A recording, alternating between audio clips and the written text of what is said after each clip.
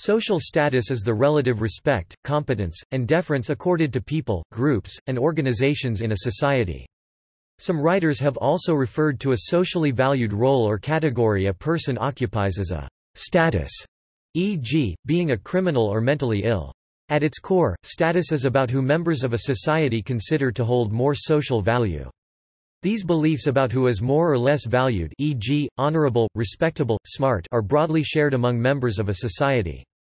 As such, people use status hierarchies to decide who gets to call the shots, who is worthy, and who deserves access to valuable resources. In so doing, these shared cultural beliefs make unequal distributions of resources and power appear natural and fair, supporting systems of social stratification. Status hierarchies appear to be universal across human societies, affording valued benefits to those who occupy the higher rungs, such as better health, social approval, resources, influence, and freedom. Status hierarchies depend primarily on the possession and use of status symbols. These are cues people use to determine how much status a person holds and how they should be treated. Such symbols can include possession of socially valuable attributes, like being conventionally beautiful or having a prestigious degree. Wealth and the display of it through conspicuous consumption can for instance be indicators of status.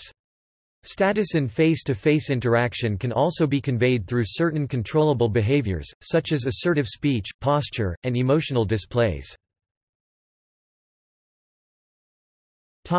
Determination. Some perspectives on status emphasize its relatively fixed and fluid aspects. Ascribed statuses are fixed for an individual at birth, while achieved status is determined by social rewards an individual acquires during his or her lifetime as a result of the exercise of ability and/or perseverance. Examples of ascribed status include castes, race, and beauty among others. Meanwhile, achieved statuses are akin to one's educational credentials or occupation. These things require a person to exercise effort and often undergo years of training. The term master status has been used to describe the status most important for determining a person's position in a given context. In different societies. Status refers to the relative rank that an individual holds. This includes attendant rights, duties, and lifestyle, in a social hierarchy based upon honor or prestige. Status has two different types that come along with it: achieved, and ascribed. The word status refers to social stratification on a vertical scale. In modern societies, occupation is usually thought of as the main determinant of status, but other memberships or affiliations such as ethnic group, religion, gender, voluntary associations, fandom, hobby can have an influence. Achieved status is when people are placed in the stratification structure based on their individual merits or achievements. This status can be achieved through education, occupation, and marital status. Their place within the stratification structure is determined by society's bar, which often judges them on success being financial, academic, political and so on. America most commonly uses this form of status with jobs. The higher you are in rank, the better off you are and the more control you have over your coworkers. In pre-modern societies, status differentiation is widely varied. In some cases it can be quite rigid and class-based, such as with the Indian caste system. In other cases, status exists without class and/or informally, as is true with some hunter-gatherer societies such as the Khoisan, and some indigenous Australian societies. In these cases, status is limited to specific personal relationships. For example, a Khoisan man is expected to take his wife's mother quite seriously, a non-joking relationship, although the mother-in-law has no special status over anyone except her son-in-law, and only then in specific contexts. All societies have a form of social status. Status is an important idea in social stratification. Max Weber distinguishes status from social class, though some contemporary empirical sociologists combine the two ideas to create socioeconomic status or SES, usually operationalized as a simple index of income, education and occupational prestige. In non-human animals. Social status hierarchies have been documented in a wide range of animals: apes, baboons, wolves, cows, bulls, hens, even fish, and ants. Natural selection produces status-seeking behavior because animals tend to have more surviving offspring when they raise their status in their social group. Such behaviors vary widely because they are adaptations to a wide range of environmental niches. Some social dominance behaviors tend to increase reproductive opportunity, while others tend to raise the survival rates of an individual's offspring. Neurochemicals, particularly serotonin, prompt social dominance behaviors without need for an organism to have abstract conceptualizations of status as a means to an end. Social dominance hierarchy emerges from individual survival-seeking behaviors. Status inconsistency. Status inconsistency is a situation where an individual's social positions have both positive and negative influences on his or her social status. For example, a teacher may have a positive societal image, respect, prestige, which increases their status but may earn little money, which simultaneously decreases their status. Inborn and acquired. Statuses based on inborn characteristics, such as ethnicity, are called ascribed statuses, while statuses that individuals gain through their own efforts are called achieved statuses. Specific behaviors are associated with social stigmas, which can affect status. Ascribed status is when one's position is inherited through family. Monarchy is a widely recognized use of this method, to keep the rulers in one family. This usually occurs at birth without any reference as to how that person may turn out to be a good or bad leader. Social mobility. Status can be changed through a process of social mobility. Social mobility is change of position within the stratification system. A move in status can be upward mobility, or downward mobility. Social mobility allows a person to move to another social status other than the one he or she was born in.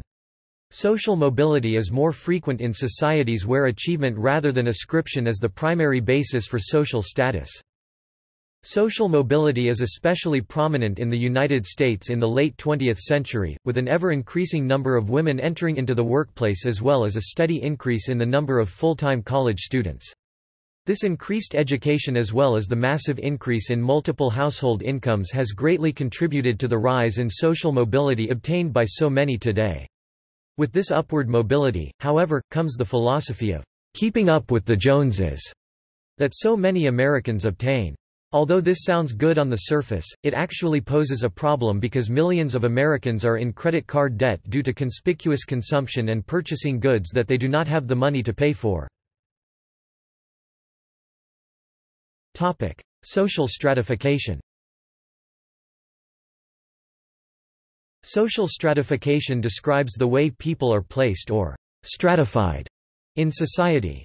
It is associated with the ability of individuals to live up to some set of ideals or principles regarded as important by the society or some social group within it.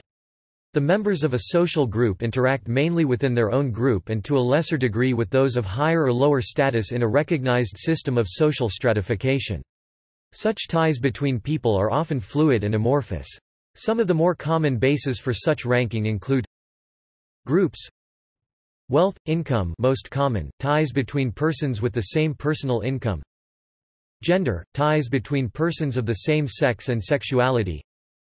Political status, ties between persons of the same political views, status.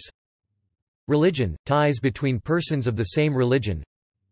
Race, ethnicity, ties between persons of the same ethnic, racial group. Social class, ties between persons born into the same economic group. Coolness, ties between persons who have similar levels of popularity. Max Weber's three dimensions of stratification. The German sociologist Max Weber developed a theory proposing that stratification is based on three factors that have become known as the 3 Ps of stratification: property, prestige and power. He claimed that social stratification is a result of the interaction of wealth, class, prestige status, or in German Stand, and power, party. Prestige is a significant factor in determining one's place in the stratification system. The ownership of property is not always going to assure power, but there are frequently people with prestige and little property. Property refers to one's material possessions and their life chances. If someone has control of property, that person has power over others and can use the property to his or her own benefit. Power is the ability to do what one wants, regardless of the will of others. Domination, a closely related concept, is the power to make others' behavior conform to one's commands. This refers to two different types of power, which are possession of power and exercising power. For example, some people in charge of the government have an immense amount of power, and yet they do not make much money. Max Weber developed various ways that societies are organized in hierarchical systems of power. These ways are social status, class power, and political power. Class power, this refers to unequal access to resources. If you have access to something that someone else needs, that can make you more powerful than the person in need. The person with the resource thus has bargaining power over the other. Social status, social power, if you view someone as a social superior, that person will have power over you because you believe that person has a higher status than you do. Political power can influence the hierarchical system of power because those that can influence what laws are passed and how they are applied can exercise power over others. There has been discussion about how Weber's three dimensions of stratification are more useful for specifying social inequality than more traditional terms like socio-economic status. Topic: Status group. Max Weber developed the idea of status group, which is a translation of the German Stand, place, stand. Status groups are communities that are based on ideas of lifestyles and the honor the status group both asserts, and is given by others. Status groups exist in the context of beliefs about relative prestige, privilege, and honor and can be of both a positive and negative sort. People in status groups are only supposed to engage with people of like status, and in particular, marriage inside or outside the group is discouraged. Status groups can include professions, club-like organizations, ethnicity, race, and other groups for which pattern association. Pierre Bourdieu's theory on class distinction. The French sociologist Pierre Bourdieu developed theories of social stratification based on aesthetic taste in his work Distinction. Bourdieu claims that how one chooses to present one's social space to the world, one's aesthetic dispositions, depicts one's status and distances oneself from lower groups. Specifically, Bourdieu hypothesizes that these dispositions are internalized at an early age and guide the young towards their appropriate social positions, towards the behaviors that are suitable for them, and an aversion towards other lifestyles. Bourdieu theorizes that class fractions teach aesthetic preferences to their young. Class fractions are determined by a combination of the varying degrees of social, economic, and cultural capital.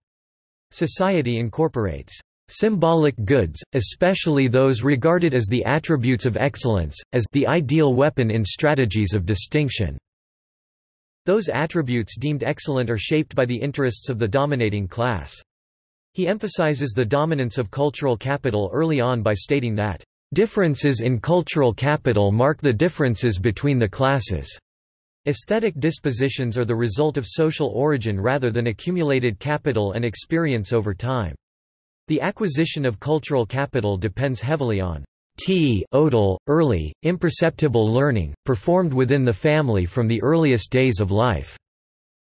Bourdieu hypothetically guarantees that the opinions of the young are those that they are born into, the accepted definitions that their elders offer them. He asserts the primacy of social origin and cultural capital by claiming that social capital and economic capital, though acquired cumulatively over time, depend upon it. Bourdieu claims that one has to take account of all the characteristics of social condition which are statistically associated from earliest childhood with possession of high or low income and which tend to shape tastes adjusted to these conditions. According to Bourdieu, tastes in food, culture and presentation, are indicators of class, because trends in their consumption seemingly correlate with an individual's fit in society. Each fraction of the dominant class develops its own aesthetic criteria. A multitude of consumer interests based on differing social positions necessitates that each fraction has its own artists and philosophers, newspapers and critics, just as it has its hairdresser, interior decorator or tailor. Bourdieu does not wholly disregard the importance of social capital and economic capital in the formation of cultural capital. In fact, the production of art and the ability to play an instrument presuppose not only dispositions associated with long establishment in the world of art and culture but also economic means, and spare time. However, regardless of one's ability to act upon one's preferences, Bourdieu specifies that respondents are only required to express a status-induced familiarity with legitimate culture. Taste functions as a sort of social orientation, a sense of one's place, guiding the occupants of a given social space towards the social positions adjusted to their properties, and towards the practices or goods which befit the occupants of that position. Thus, different modes of acquisition yield differences in the nature of preferences. These cognitive structures are internalized, embodied social structures, becoming a natural entity to the individual. Different tastes are thus seen as unnatural and rejected, resulting in disgust provoked by horror or visceral intolerance sick-making of the tastes of others. Bourdieu himself believes class distinction and preferences are most marked in the ordinary choices of everyday existence, such as furniture, clothing or cooking, which are particularly revealing of deep-rooted and long-standing dispositions because, lying outside the scope of the educational system, they have to be confronted, as it were, by naked taste. Indeed, Bourdieu believes that the strongest and most indelible mark of infant learning would probably be in the tastes of food. Bourdieu thinks that meals served on special occasions are an interesting indicator of the mode of self-presentation adopted in showing off a lifestyle in which furniture also plays a part.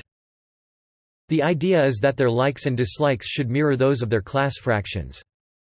Children from the lower end of the social hierarchy are predicted to choose heavy, fattening foods, which are also cheap, in their dinner layouts, opting for plentiful and good meals as opposed to foods that are original and exotic. These potential outcomes would reinforce Bourdieu's ethic of sobriety for the sake of slimness, which is most recognized at the highest levels of the social hierarchy.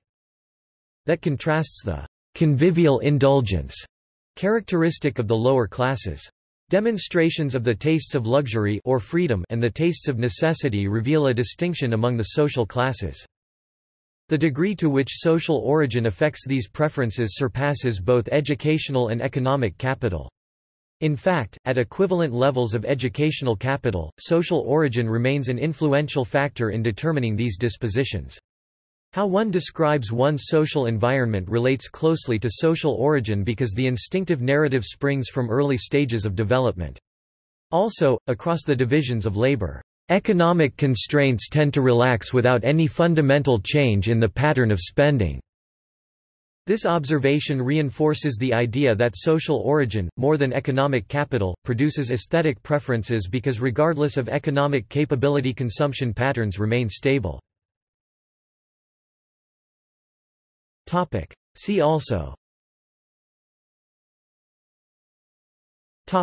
References Further reading Botten, Alonda 2004, Status Anxiety, Hamish Hamilton Michael Marmot 2004, The Status Syndrome, How Social Standing Affects Our Health and Longevity, Times Books Social Status, 2007. In Encyclopædia Britannica. Retrieved October 17, 2007, from Encyclopædia Britannica Online. Stark, Rodney 2007. Sociology 10th ed. Thomson Wadsworth. ISBN 0-495-09344-0. Gould, Roger 2002. The Origins of Status Hierarchy, A Formal Theory and Empirical Test. American Journal of Sociology. 107 1143–78. doi 10.1086 341744. McPherson, Miller, Smith Lovin, Lynn, Cook, James M. 2001. Birds of a Feather: Homophily in Social Networks. American Journal of Sociology, 27 415–44. doi 10.1146 anorav.soc.27.1.415 Bollender, Ronald Keith 2006 Max Weber 1864 to 1920 LLC Bollender Initiatives retrieved the 15th of October 2010 Kernoff, Seth David 2015 What is Success Bourdieu, Pierre Distinction, A Social Critique of the Judgment of Taste, translated by Richard Nice. Cambridge, Harvard University Press, 1984. Ridgway, Cecilia 2014. Why Status Matters for Inequality. American Sociological Review. 79 1–16. doi 10.1177/00031224135159997. Weber, Max 2015. Classes, Stand, Parties. pp. 37–58 in Weber's Rationalism and Modern Society, New Translations on Politics, Bureaucracy, and Social Stratification edited and translated by Tony Waters and Dagmar Waters.